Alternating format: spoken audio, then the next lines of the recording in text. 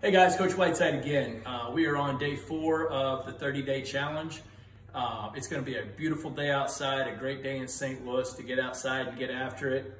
The video below talks about success and how to be uncomfortable and get comfortable with being uncomfortable.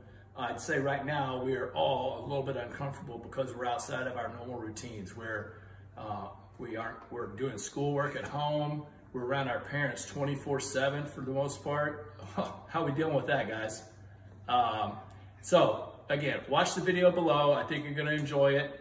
And then today's challenges are for everybody from 7 to 18 years old is to do the dynamic warm-up with the speed progressions, do some long toss. Coach Beckman has provided a new fielding drill for us, which is a refresher from something you did during the course of the winter.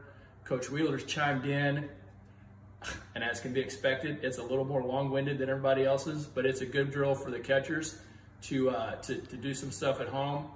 And then there's some strength and conditioning. So let's knock out today's challenge and get ready for day 5. Remember, thank you.